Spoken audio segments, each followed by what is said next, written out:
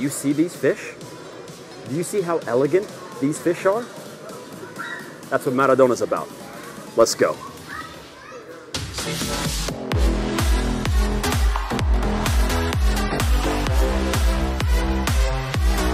All right, guys, we hit up Pele just a few days ago, and you know that definitely means we're going to hook it up with Maradona. His dribbling skills were insane, and if you've been a fan of the channel for a while, you know we're more interested in getting you to understand principles rather than just copying a move. So if you want to be a lethal attacking player, you have to train until you internalize all of these things, which is why by the end of this video, you'll understand not only how to do the moves, but why they work.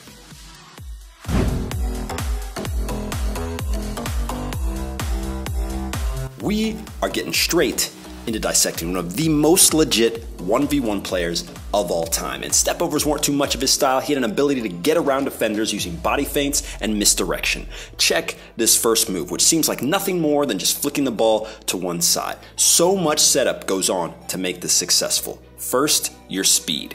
It won't work if you go slow. The reason for this is that you need to force the defender to choose. Go at them slow, and you can forget it. Next, notice that from the beginning we go straight, and then we take a touch out at an angle as if that's where we're headed. This is key. First we build up speed, then we take a touch towards the left or right, and now a simple flick that comes from our hip and the snapping of our ankle. If you can do these things, you're gonna cause problems for a defender. Check Maradona's goal in the 1986 World Cup against Belgium to see a perfect example of how it's done.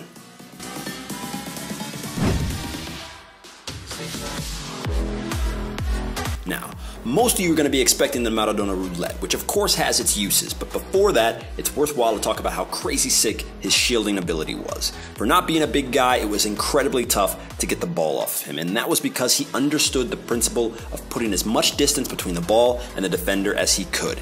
We actually touched on this move in our top 5 moves for defenders, and it doesn't matter what position you play, it works, and that's all you care about. If you think you're going to beat the opposing player to the ball, first get your foot on the ball and then slam your body into the other guy. From there, the power is in your hands to lay it off, spin, or even shoot.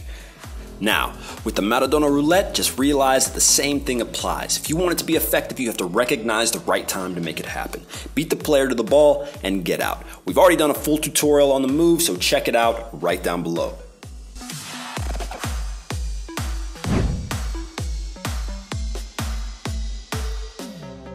Now, we've got some other videos planned where we're going to go over this a bit more in depth, but Maradona had his own versions of the chop and they were lethal because he could get around people even if he really wasn't going that fast. Like we said earlier, misdirection is where it's at, but you have to free yourself and your mind in order to play like this. Top players can dribble into a sea of defenders with the understanding that whatever happens, they'll have the technical ability to get out of trouble, which is why we finish everything up today with technical work.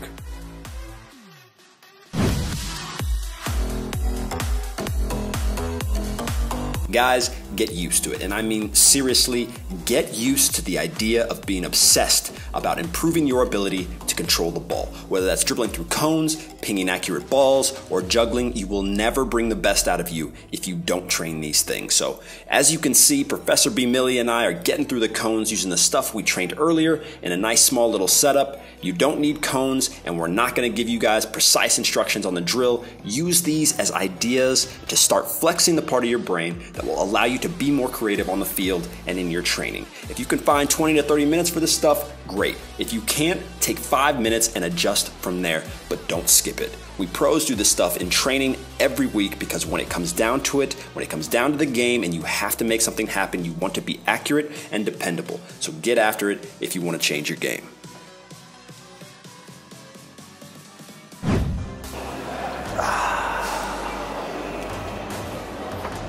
That's the vid, guys.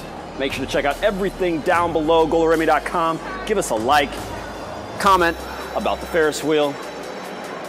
Definitely subscribe. We will see you guys later. Peace.